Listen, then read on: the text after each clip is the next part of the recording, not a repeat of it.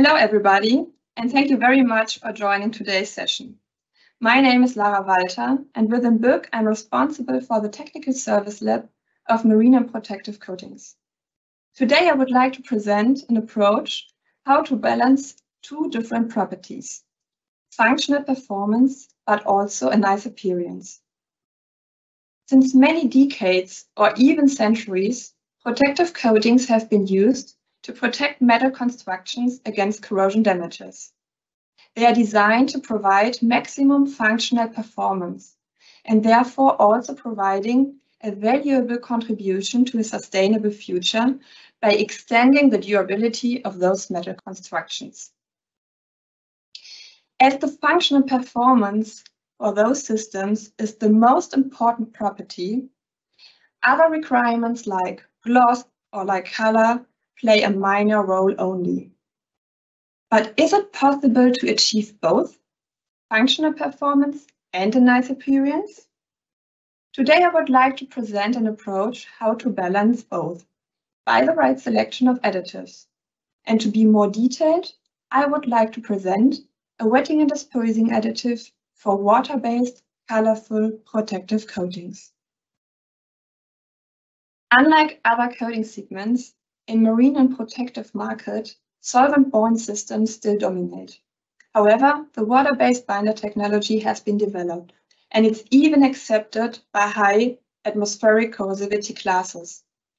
For example, since 2017, the coatings for the Chinese freight container market have been changed from solvent-borne systems to water-based systems.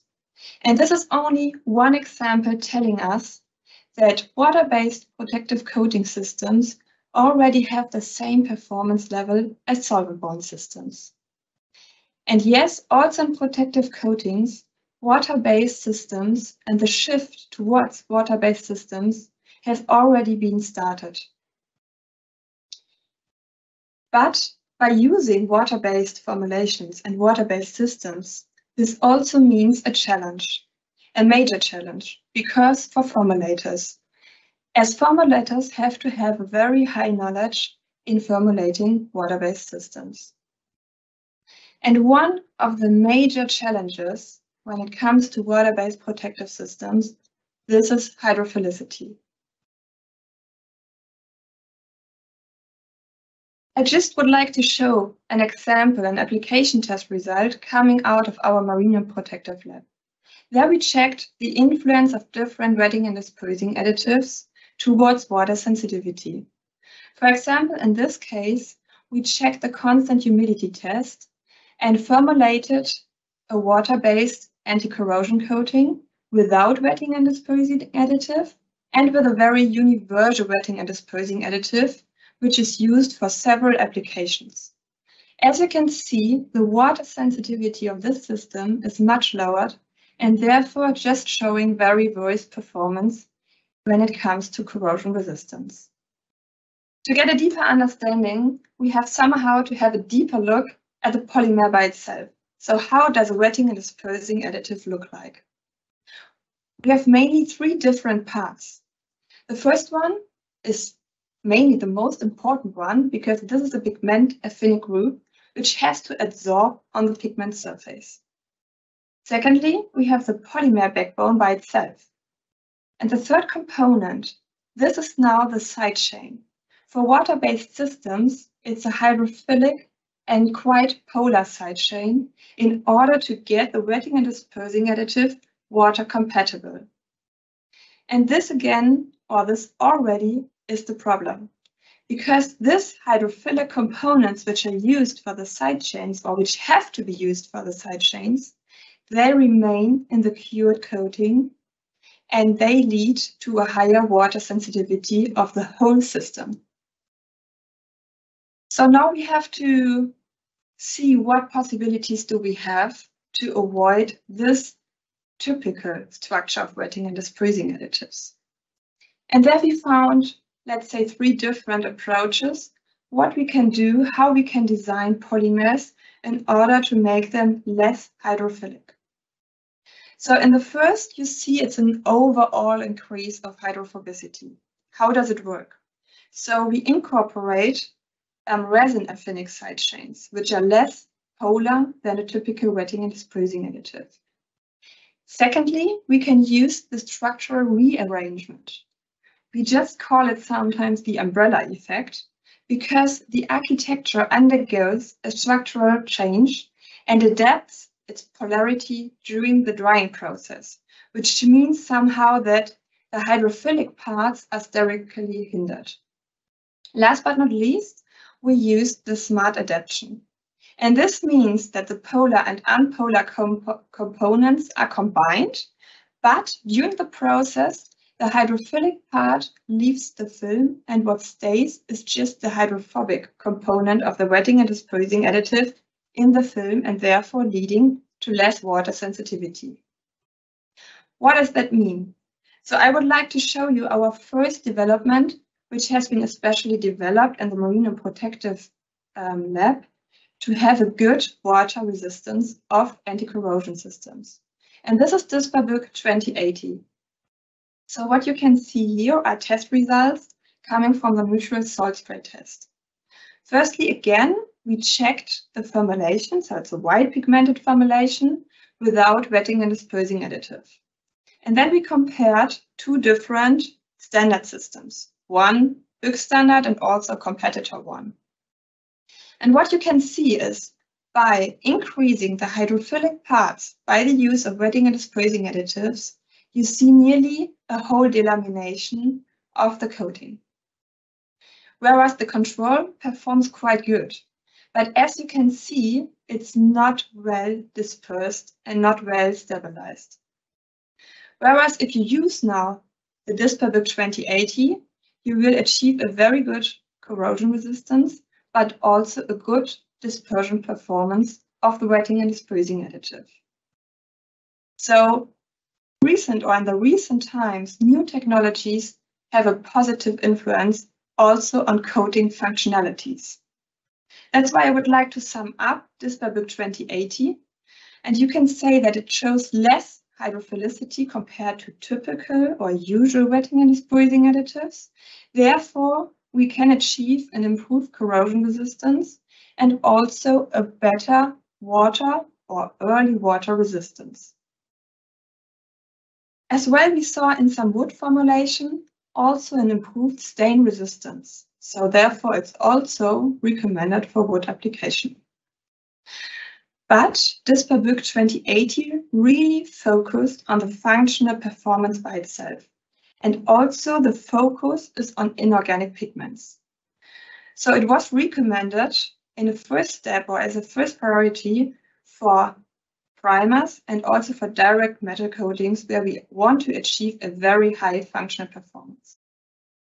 But the question now is it possible or how can we combine this colorful appearance of a typical wetting and dispersing additive, but also to achieve a very good functional performance?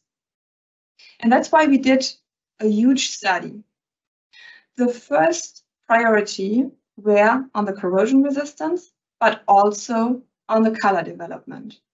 And you see in these different bubbles which kind of test methods we use to evaluate which property.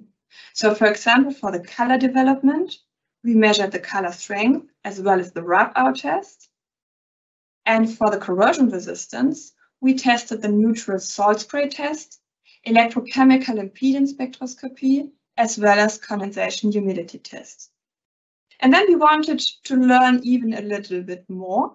And that's why we also tested how does it influence the viscosity of the slurries? How does it influence the gloss? And is it also possible, beside organic pigments, to achieve a very good color, brilliant colors?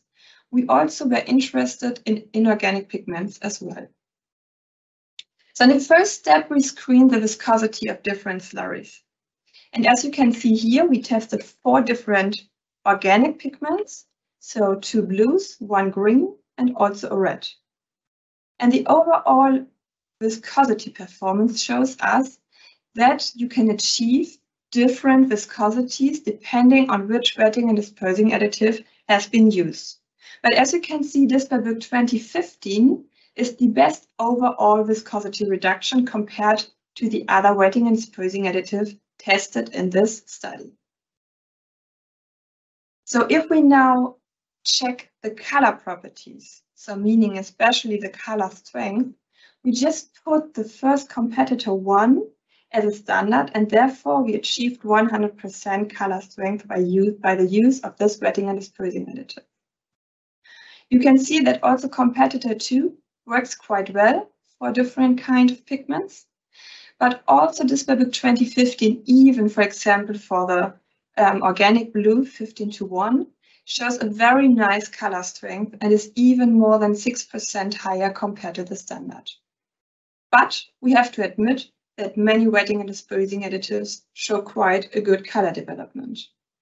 So that's why we are coming now to the next test method, and this is mainly focused on corrosion performance. Here we started by the use of the electrochemical impedance spectroscopy. For us, it's an advantage, especially in the screening phase. It's a very good test method which complements the results we obtain by neutral salt spray test. So the EIS is the electrochemical impedance spectroscopy and gives us a lot of information about the electrical resistance of the coating, and therefore we get an idea of the water uptake and therefore also of the corrosion resistance of the system. What you can see here is again the one without pigment concentrate. So we just checked the white of the system, and there we can see quite a high impedance value, which means that the corrosion resistance of this coating is quite high. If we now use again typical wetting and dispersing additives with hydrophilic components inside, we will see that the resistance is much lowered. So this will end up in a neutral salt spray test in a very worse anti-corrosion properties.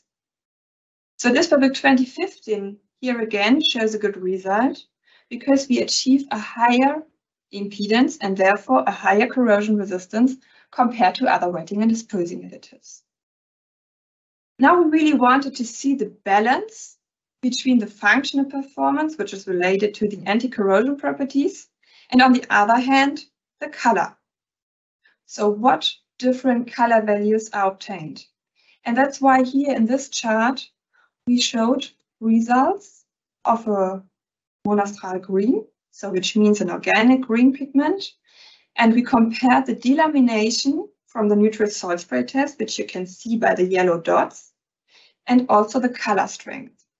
And what we can see that the internal standard, so a typical wetting and dispersing additive again, achieves a good color value, so okay color strength, but shows a very high delamination, so nearly 2 centimeters. And we just checked a 1-layer application direct to metal coating for 240 hours. What you can see for competitor 1 is that this one really is good for good anti-corrosion resistance, so with less delamination values. Competitor 2 shows a higher delamination, but also a better color strength. And for Disperbic 2015, we somehow achieved both. So good color strength, but also good values for the delamination. Maybe to show some pictures, we also checked the green in the anti-corrosion test. So on the neutral salt spray test, very typical test method.